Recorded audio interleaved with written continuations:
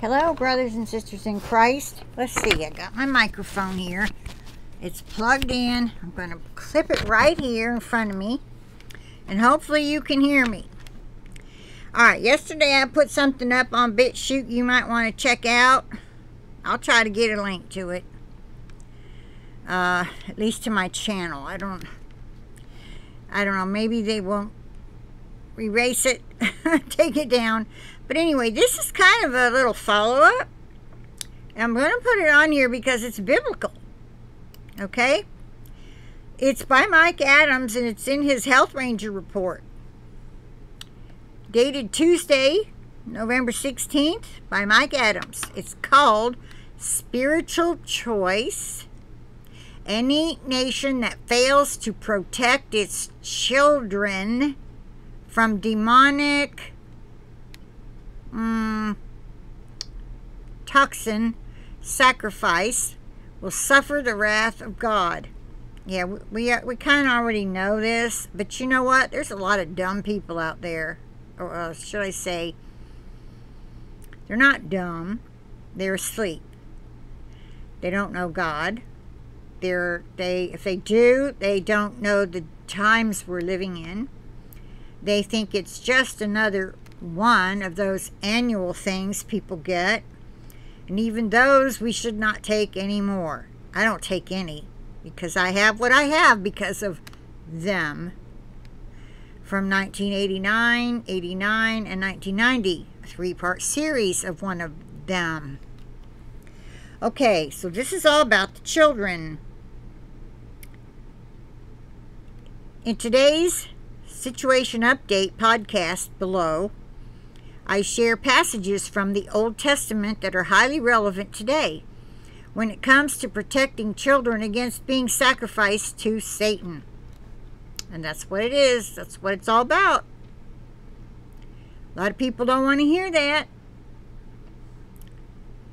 In Leviticus, God explains through Moses that not only is child sacrifice sinful and evil, but that communities have an obligation to stop parents who are sacrificing their children to Molech.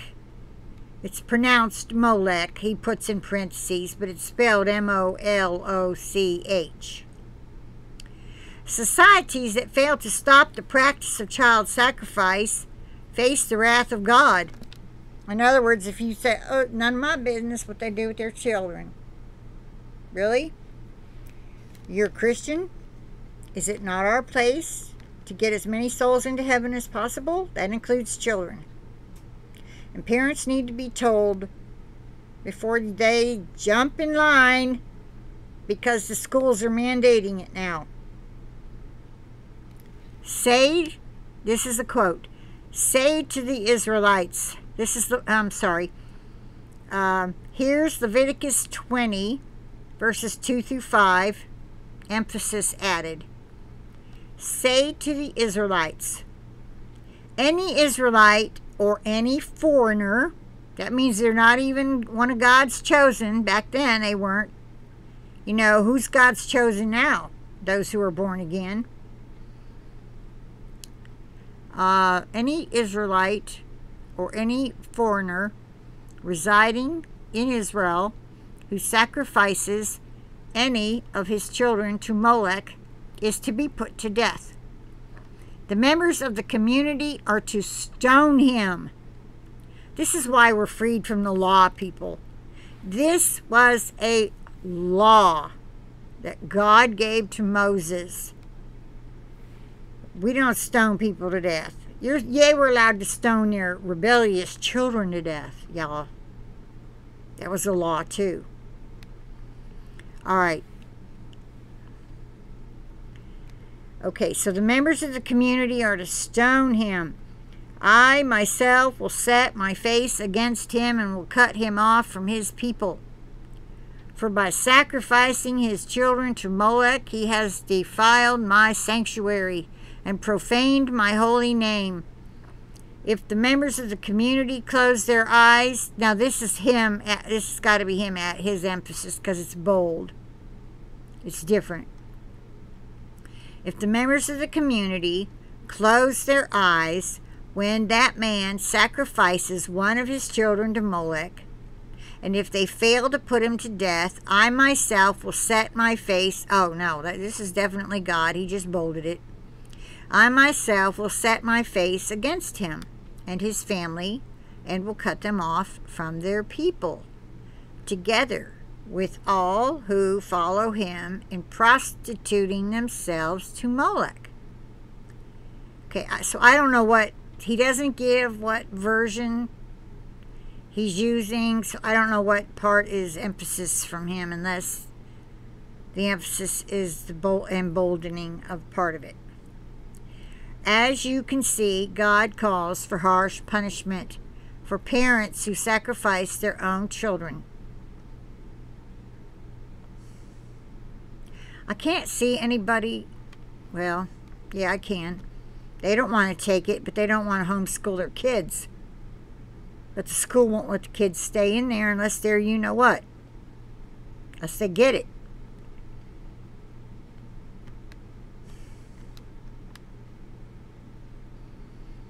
As you can see, God calls for harsh punishment for parents who sacrifice their own children.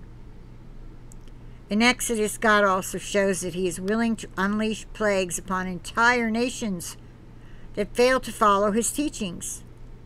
His plagues become increasingly severe as his warnings are ignored. In Exodus, God commanded the Pharaoh to set free the Israelites, and the Pharaoh refused until the 10th plague finally changed his mind. Notably, at least two of these plagues are biological weapons attacks, livestock disease, and the plague of the boils. Other plagues unleashed by God against Egypt include locusts, flies, gnats, frogs, and finally the mass death of all the firstborn. It's firstborn. Here he's got the word sons, but I'm pretty sure it's the firstborn. Animals too. Okay, this says spike protein snake bites are biological weapons aimed at human children. The you-know-what contains instructions for the body to manufacture spike protein nanoparticles. Those toxic nanoparticles attack the body from the inside and even damage the DNA repair mechanism found in the nuclei of human cells. Accordingly, these you-know-whats are a biological weapon being used to destroy human lives. Okay, I'm going to stop reading now and let you click on the link and read the rest for yourself, lest my video not stay up. It is something to consider, to pray about if you know families that have children in the age range that are now in schools demanding this. What will you say to those parents? Anything? You better consider it. Those who are his are commanded to share the gospel and do whatever they can to get other souls into heaven. And if you're fearful of being made fun of, kicked out of your church, whatever, I'm trying to think here. It's been a while since I've been in church. Well, you know, we have Bible studies. At one church I went to, we had all these small groups, thousands of them, because the church was so huge. And the church was growing, and we had campuses all over Alabama. Still do. It's huge. You can go to churchofthehighlands.org, I believe it is, and check it out. But because of the time constraint, because they had the early service, the 9:30, the 11, 15. Well, they had to start putting more time in between for parking. They had to add a huge parking lot. It's a good thing they bought a big piece of land, many acres, to put this church on. There's no time for the Holy Spirit to work. You have to go to classes for 4 weeks before you can join, though. There's some very good things about Church of the Highlands. It just doesn't allow time for the Holy Spirit to work. That's saved for the small groups, people who want that Holy Spirit closeness, praise and worship, praying in tongues, and all that with others of like-minded, coming out of the same kind of denomination, because this is not a denominational church. It's interdenominational, or you might say non-denominational. The reason I'm talking about this is lots of people in those small groups, okay, if you go to one of those or something similar, and you know Mary Beth over here and Connie over there, they have small children aged 5 to 11, and you know they're really not wanting to give up their careers to homeschool, nor can they afford it, so they believe. What are you going to say to Mary Beth and Connie in your small group, or your neighborhood, or your book club? Maybe you're in a Christian reading book club, a Bible study. Just consider it. Pray to God and ask Him what to say. Share this article with them, okay? At the very least. All right, I'm going to end it here. I pray that the word is well received, that your friends, neighbors, co-workers, Bible study group people will accept what you have to tell them.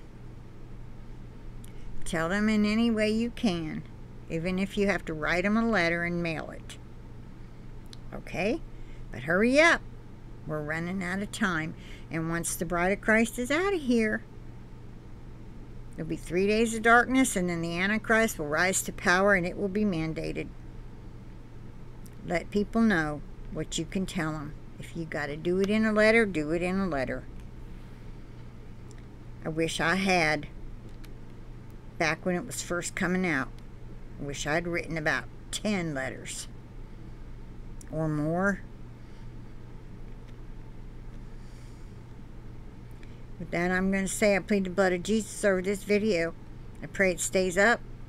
I pray it goes out, gets shared, information, this article, however you can do it. I plead the blood of Jesus over each and every one of us and our families that are still fully human, and over our devices and our internet connections. And with that, I'm going to say bye for now. Keep looking up. That blood moon on the 18th into the 19th is looking pretty good. If not then, soon after. We keep looking up, for our redemption draws nigh. Bye for now, brothers and sisters. I'll talk to you later.